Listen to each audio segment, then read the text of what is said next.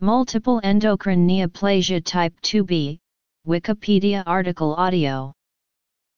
Multiple endocrine neoplasia type 2b is a genetic disease that causes multiple tumors on the mouth, eyes, and endocrine glands. It is the most severe type of multiple endocrine neoplasia, differentiated by the presence of benign oral and submucosal tumors in addition to endocrine malignancies. It was first described by Wagenman in 1922, and was first recognized as a syndrome in 1965 to 1966 by E.D. Williams and D.J. Pollock. Symptoms. Causes. Diagnosis. Differential diagnosis. Prognosis and treatment. Abraham Lincoln hypothesis. Men 2b typically manifests before a child is 10 years old. Affected individuals tend to be tall and lanky, with an elongated face and protruding, blubbery lips. Benign tumors develop in the mouth, eyes, and submucosa of almost all organs in the first decade of life. Medullary thyroid cancer almost always occurs, sometimes in infancy. It is often aggressive. Cancer of the adrenal glands occurs in 50% of cases. A variety of eponyms have been proposed for men 2b, such as Williams-Pollock syndrome, Gorlin-Vickers syndrome, and Wagenman-Froboese syndrome. However, none ever gained sufficient traction to merit continued use, and are no longer used in the medical literature. The prevalence of MEN2B is not well established, but has been derived from other epidemiological considerations as 1 in 600,000 to 1 in 4 million. The annual incidence has been estimated at 4 per 100 million per year. The most common clinical features of MEN2B are: unlike Marfan syndrome, the cardiovascular system and the lens of the eye are unaffected. Mucosal neuromas are the most consistent and distinctive feature, appearing in 100% of patients. Usually there are numerous yellowish-white, sessile, painless nodules on the lips or tongue, with deeper lesions having normal coloration. There may be enough neuromas in the body of the lips to produce enlargement and a blubbery lip appearance. Similar nodules may be seen on the sclera and eyelids. Histologically, neuromata contain a characteristic adventitious plaque of tissue composed of hyperplastic, interlacing bands of Schwann cells and myelinated fibers overlay the posterior columns of the spinal cord. Mucosal neuromas are made up of nerve cells, often with thickened perineurium, intertwined with one another in a plexiform pattern. This tortuous pattern of nerves is seen within a background of loose endoneurium-like fibrous stroma. Variations in the RET proto-oncogene cause MEN2B. In recent decades, no case of MEN2B has been reported that lacks such a variation.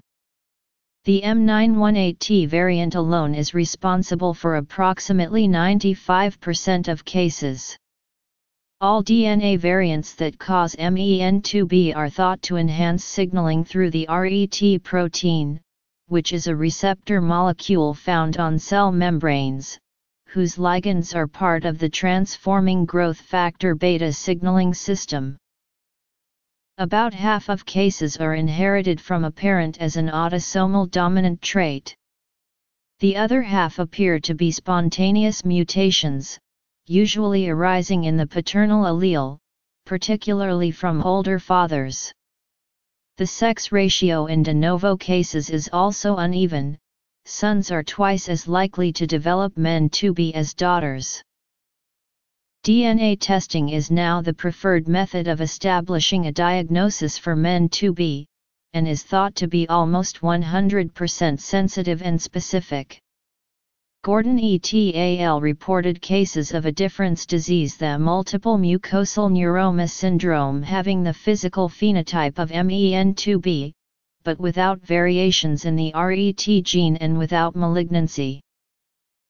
MEN2B should be entertained as a diagnosis whenever a person is found to have either medullary thyroid carcinoma or pheochromocytoma. Before DNA testing became available, measurement of serum calcitonin was the most important laboratory test for MEN2B.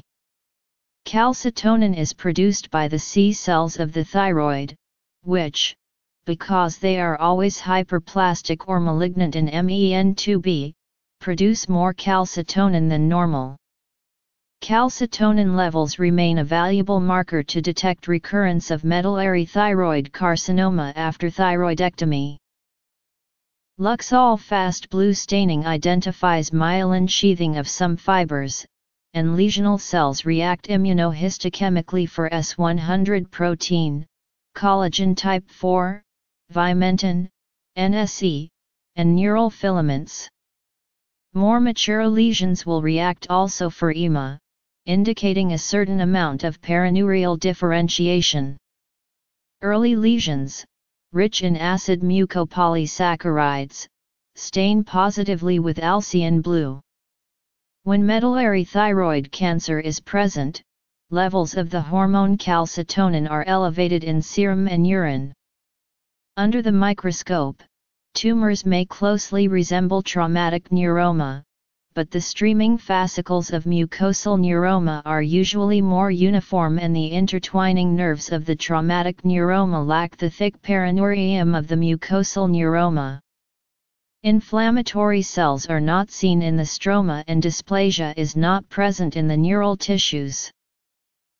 Without treatment, persons with MEN2B die prematurely. Details are lacking, owing to the absence of formal studies, but it is generally assumed that death in the 30s is typical unless prophylactic thyroidectomy and surveillance for pheochromocytoma are performed. The range is quite variable, however, death early in childhood can occur, and it is noteworthy that a few untreated persons have been diagnosed in their 50s. Recently, a larger experience with the disease suggests that the prognosis in an individual patient may be better than previously considered. Thyroidectomy is the mainstay of treatment, and should be performed without delay as soon as a diagnosis of MEN2B is made, even if no malignancy is detectable in the thyroid. Without thyroidectomy, almost all patients with MEN2B develop medullary thyroid cancer, in a more aggressive form than MEN2A. The ideal age for surgery is 4 years old or younger, since cancer may metastasize before age 10. Pheochromocytoma, a hormone-secreting tumor of the adrenal glands, is also present in 50% of cases. Affected individuals are encouraged to get yearly screenings for thyroid and adrenal cancer.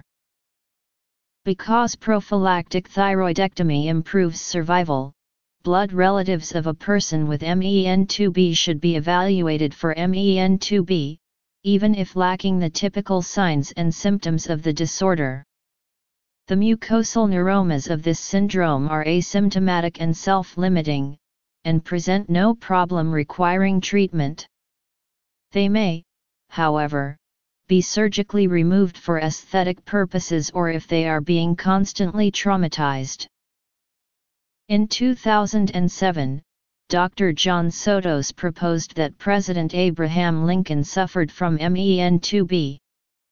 This theory suggests Lincoln had all the major features of the disease: a Marfan-like body habitus, large, bumpy lips, constipation, muscular hypotonia, a history compatible with cancer and a family history of the disorder, his sons Eddie, Willie, and Tad, and probably his mother. The mole on Lincoln's right cheek, the asymmetry of his face, his large jaw, his drooping eyelid, and pseudodepression are also suggested as manifestations of MEN2B. Lincoln's longevity is the principal challenge to the MEN2B theory, which could be proven by DNA testing.